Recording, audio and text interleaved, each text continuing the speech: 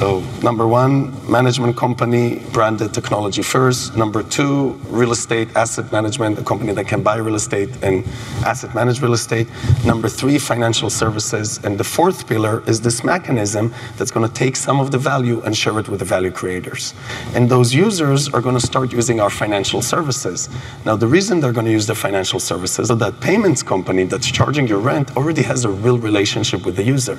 And then if we are able to take this value-creating mechanism and share with our residents a portion of the value, it's going to make them feel ownership. If you're in your apartment building and you're a renter and your toilet gets clogged, you call the super.